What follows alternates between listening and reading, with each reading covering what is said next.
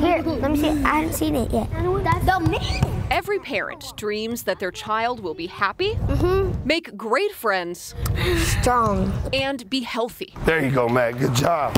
It all came true for Eli McMillan's mom, just not how she expected. All I did was worry. Is he gonna walk? Is he gonna talk? How much will he know? How much will he be able to do? 12 years ago, Eli was born with Down syndrome, but Jana McMillan quickly adopted the attitude that shaped her son's entire life. He can jump over the moon until you prove that he can't.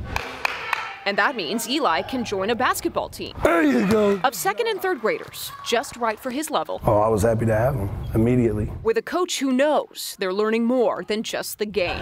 Last month, he coordinated with an opposing team to create Eli's next jump over the moon moment. We had possession of the ball. We ran Eli's play. He went up to his spot, took the shot, scored. I win the game, and I said, yes. That shot gave Eli a new kind of confidence. And for his mother. And he's like, I did it, Mom. I'm good at this.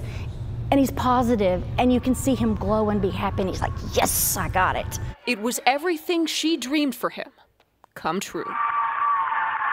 In Quinlan, I'm Marisa Vedra.